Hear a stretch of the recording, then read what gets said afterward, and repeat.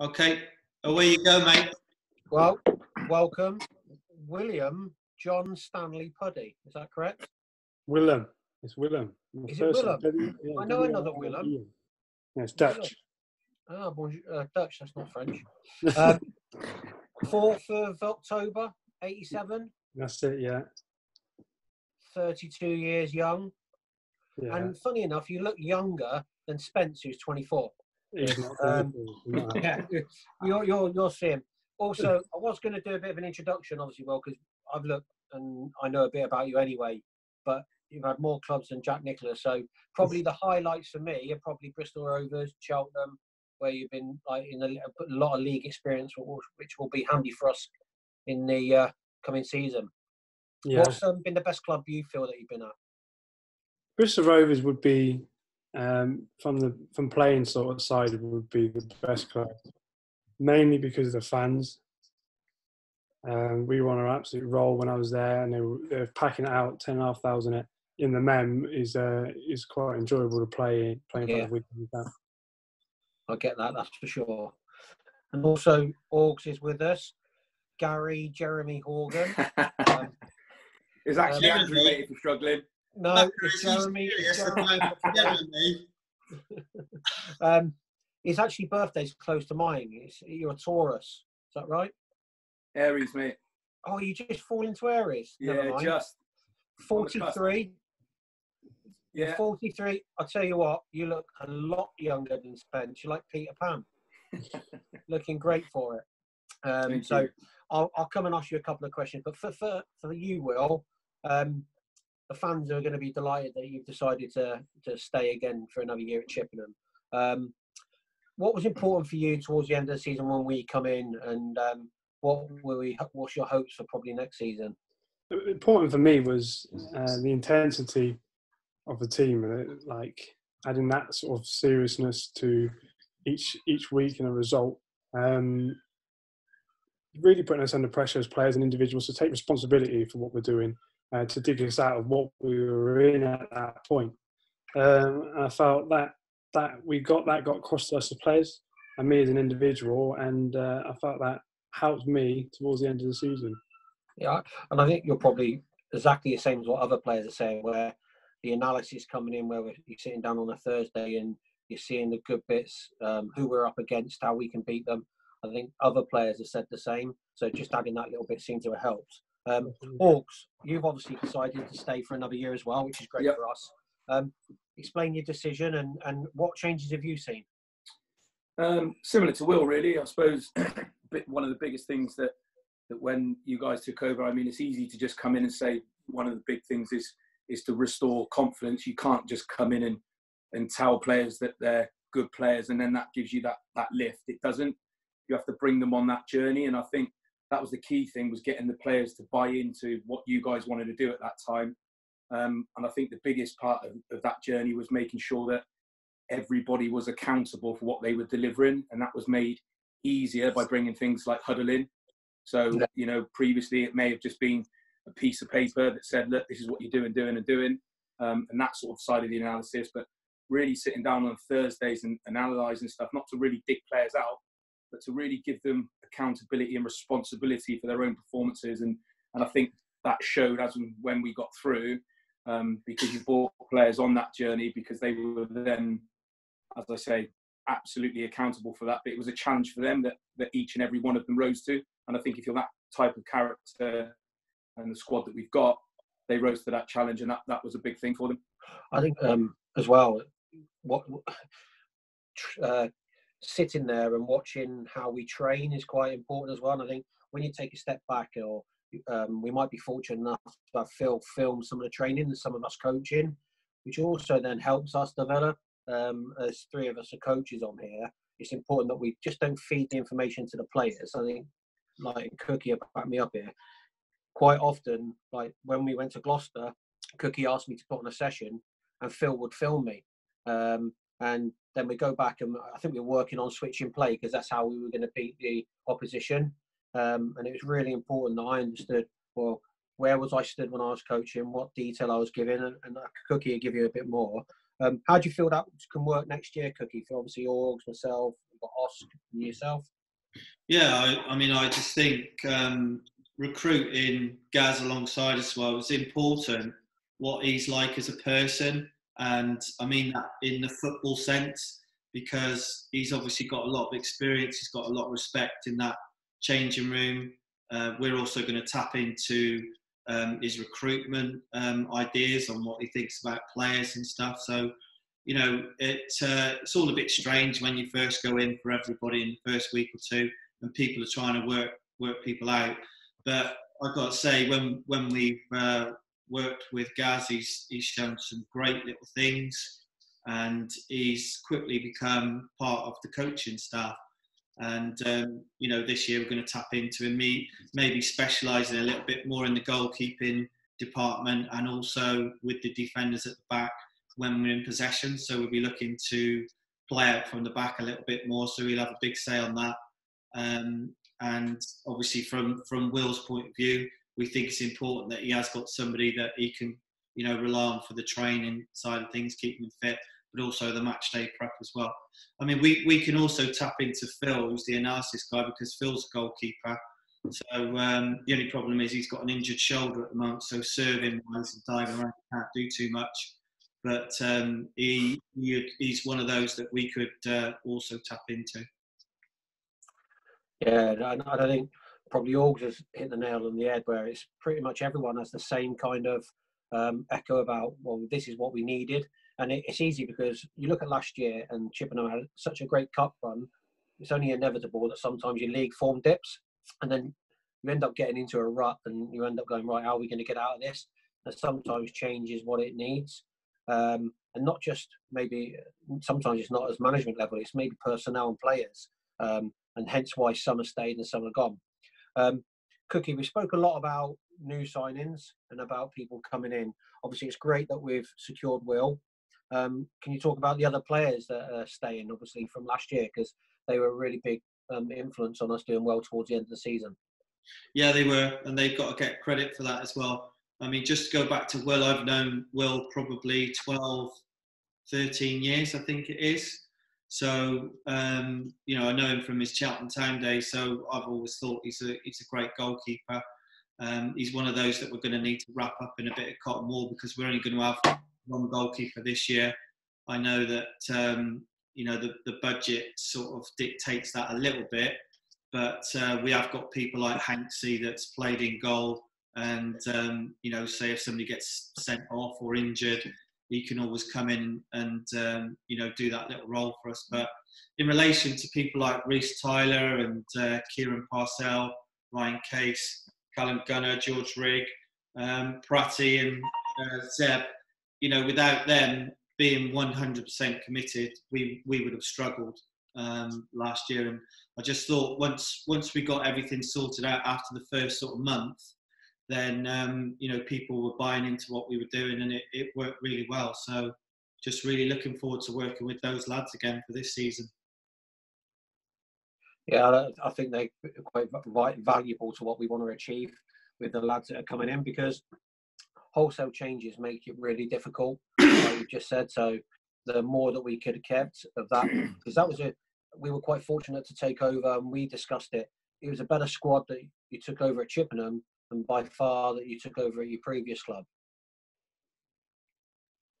Yeah, I'd agree with that. And, you know, you can, that's when you look at training and you're looking at, I mean, I can remember one session where we did just some basic crossing and finishing, and the quality that we were getting in from the fullbacks and the attacking players was unbelievable. And you just looked at this, you thought, if this clicks on a Saturday, this is, you know, 4 or 5 attacking players that we've got in advanced positions of the park.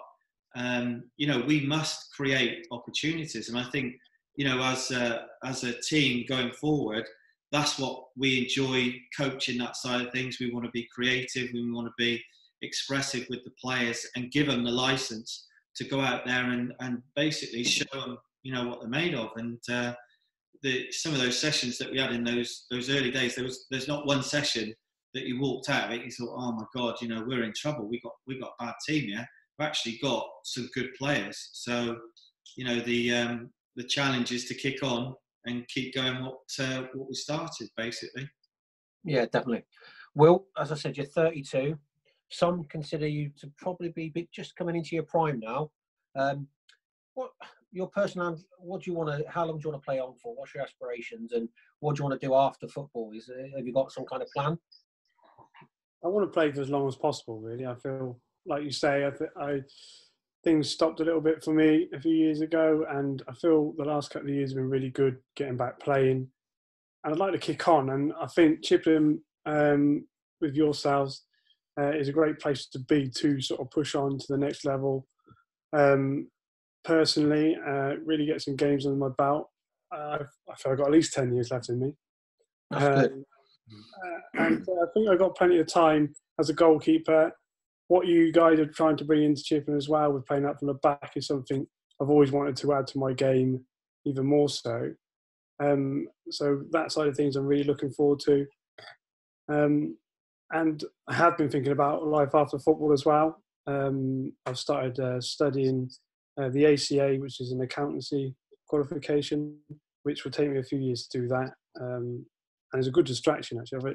I've managed to, doing that the last few years has really sort of helped me sort of take my mind away from football when you're away from training and playing games. And you mentioned playing out from the back. The key part of that is also your 2, 5, 6, 3, 4, and 8. Because if they don't give you an option to get on the ball, you kind of look pretty stupid at times. So that's where Orgs, Cookie, Oscar, we've really got to get it into the rest, because you're buying into it. It's great, but everybody else has got to buy into the way that we want to play. Yeah, I think, like you say, it's the bravery, and I think being brave on the ball in those situations can be tough at times, especially when it comes to a Saturday. In training, we can try it and it can work, but having that bravery on a Saturday and a Tuesday night when you've got strikers really wanting to take that ball off you is something that will come, I feel, with practice and the training that we will do, I'm sure. Oh, so a question for you. What's your kind of aspirations? Obviously, as I said, you only look 28. So you've got plenty of years left about what you want to achieve during your football. What's your next steps? Obviously, ideally it's with us, but there's always aspirations around bettering yourself. Yeah, I mean, personally, I know obviously when you guys first took over, we sat down and talked a little bit about this and talked about my qualifications at the moment. So this was more so, I guess, a role that I fell into first of all, and I've really enjoyed it, and I enjoy the learning side of it. But most of that learning is, like I said, I know we attended a couple of webinars and whatever else over the summer, so I enjoy that side of it. It's probably just trying to go out and get myself the actual industry-wide qualifications and actually do my badges properly and go on and progress through there, really, and continue learning as part of this group, which I feel is the same. I think what you guys have brought in as well, and knowing that I don't feel there's loads in there that is, completely new to me. A lot of it's the same stuff, just a different take on it, on those type of things. So yeah, just the same thing, really, just to continue learning it as part of this group, and then move through, as I said, probably hopefully trying to get those qualifications. And I think a lot of it is tweaking. I often see a lot of sessions and it kind of might not work, and a lot of it doesn't work for Chippenham, but you tweak it and it will work, and you play with it, and that's where it really works when you come onto a Tuesday and a Thursday. As Cookie knows, because Cookie's been on these for quite a few times, I wouldn't be doing my role correct on this if I did not put together a quiz. Because there's two of you, it's going to be a heads up, and there will be a forfeit for you two pre-season. It's Will versus Orcs. Okay. My money is probably on Will, and I only mean that because I've tailored his questions. But we'll see how we go. All right, Will, you're up first. Okay. Yeah.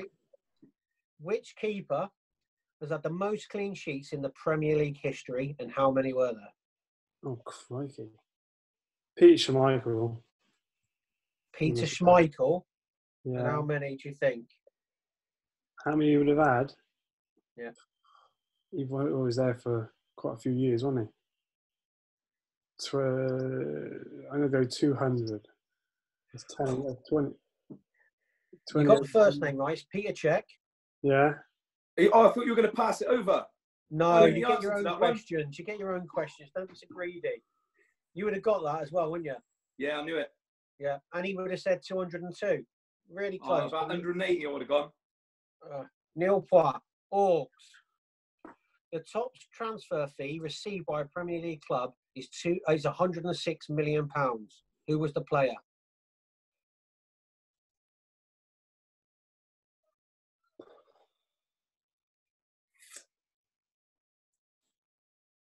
Was it the club and the player, or just the player? Well, you can give me the club as well to show off. I don't know either. But What's that? I don't know either. Was the club Liverpool? And your guess of a player? Coutinho? Oh, Correct. Well done. I was going to push in for time then, Will. Apologies. yeah. Will, you're going to lose now because I don't think you're going to get this. In which year did Peter Shilton win his record-breaking 109th cap for England? Yeah, you're quite right. I'll just check that you were alive. Yes, you were alive. 1988. Just 1988. 9. 9. Well done. Yeah, 1989. 1989. So it goes to, well, correct. So we go to the last one to make it interesting. I've got a playoff question. Orcs. This is a tough question. Who are the most northerly, southerly, westerly, and easterly clubs in the top 4 divisions?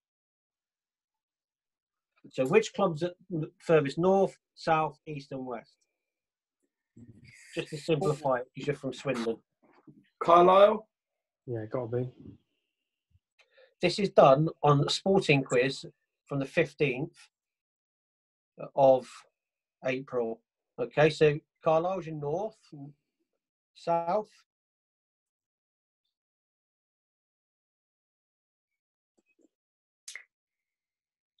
Plymouth? Okay. East and west? Someone near Dover. Norwich. Pass on them too, I think. Okay. You're not supposed to help him, Will. Okay. North is Newcastle. Yeah. Okay. South is Plymouth, correct? East is Norwich. And believe it or not, west is also Plymouth. Yeah. I was thinking, Dan, I didn't know what would be further. Okay. So it's a draw. Okay.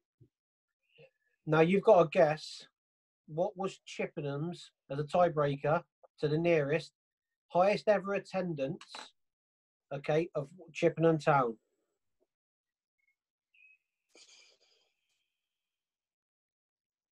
$3,000.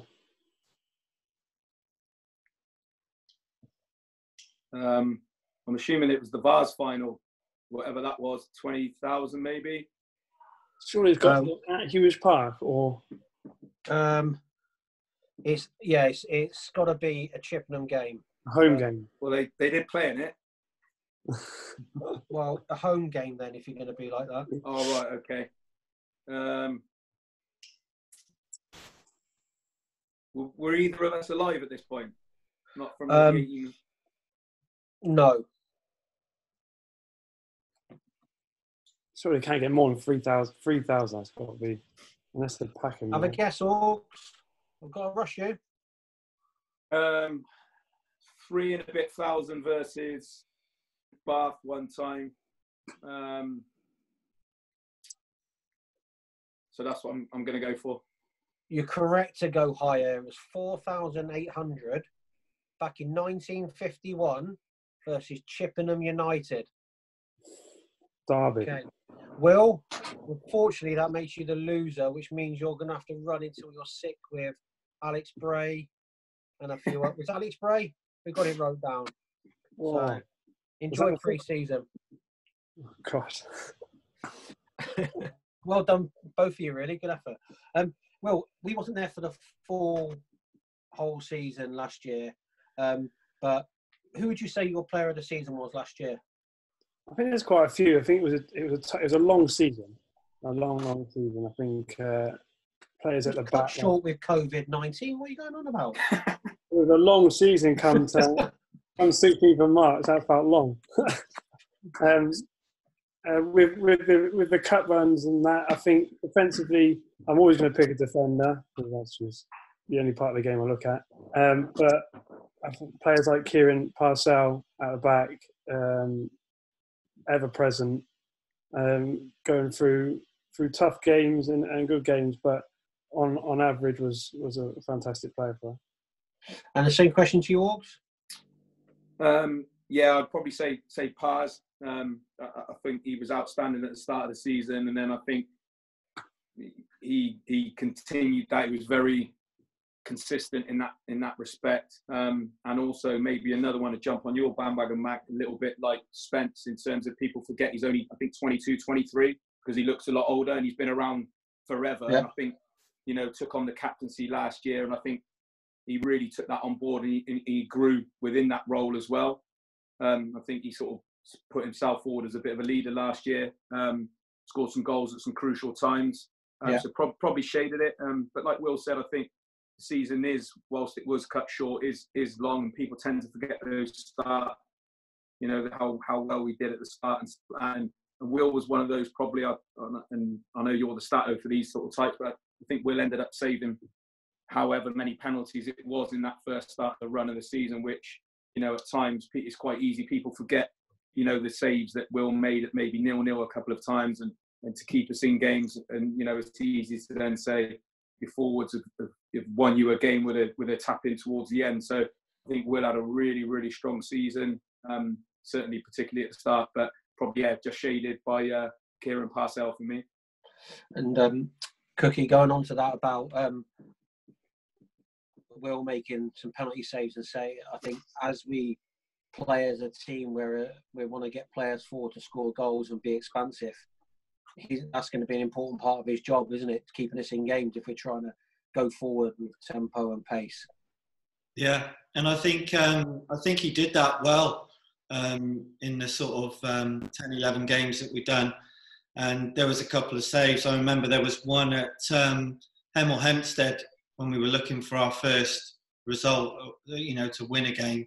And at that stage, I think we were 1-0 up, and he's stopped a shot from point blank range, which was fantastic. We all looked at each other on the bench and said, how did he make that save? So yeah, we know his qualities, we know what he's all about, and we're really, really pleased that he's going to be part of the setup for next year. And hopefully we can have another successful year.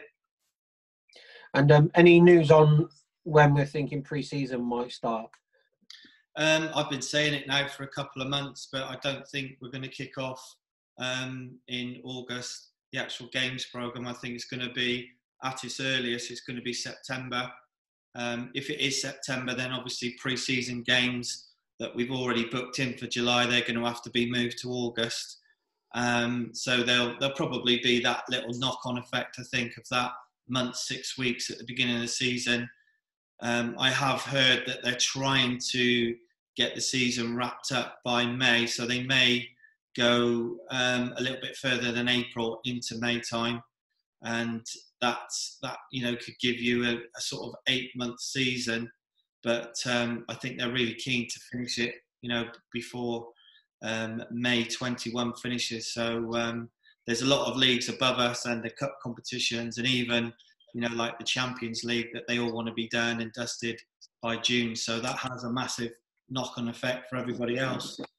That'll be for the Euros.